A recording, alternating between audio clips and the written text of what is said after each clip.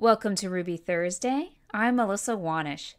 This is Ruby snack number 73, redirect after sign up with Devise, plus a little tip on testing. In this episode, you'll learn how to manage redirects after sign up with a registrations controller. Now, why a separate controller? You could put this code in the application controller, but that can start to be like a packed closet where you can't find anything. I have had projects where I decided, okay, I'm just going to put all of that Devise redirect information in my application controller, and later I did regret it and moved it out into a registration or session controller. Because once you add one redirect, odds are that you will add others, and better to keep those in separate controllers.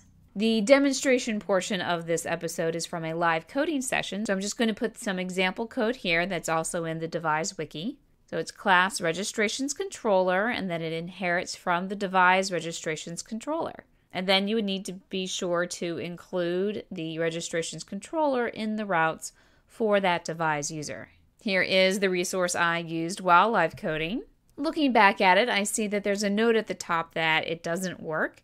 Well, it worked fine for me, so give it a shot. And now here's the live coding with a special tip at the end. Let's make a registrations controller. And it's going to inherit from Devise.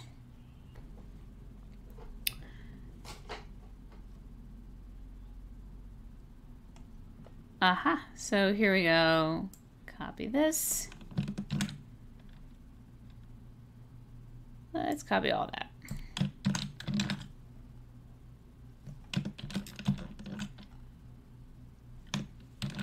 So where we're going to go to, now notice how it doesn't have a redirect to.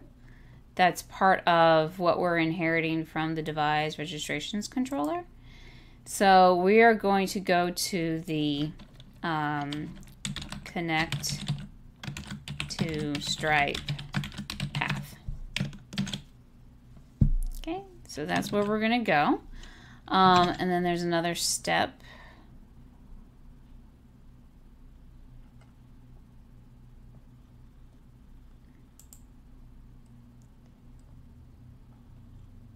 And we'll have tell the routes all about it. So Devise for vendors, controllers, registrations, right? So there's just a little bit in there that is going to be redone. So let's make sure.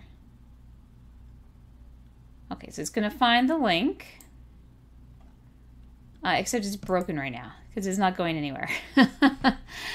So this gets into adding OmniAuth. Let's just make sure that this works. Okay, so it's not going to have that message, but that's where we're going to end. But I just want to make sure this link is working. So it's kind of an in-between step you can do in your tests.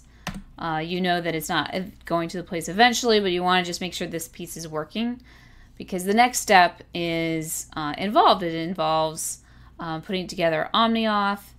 And so I just wanted to make sure you got to that next step, and it did. Thank you for watching this episode of Ruby Thursday. If you are not already on my mailing list, head on over to rubythursday.com. I do send out emails when I'm going to be live coding, so watch out for those. And if you are not already subscribed on YouTube, go ahead and click on that big red icon there.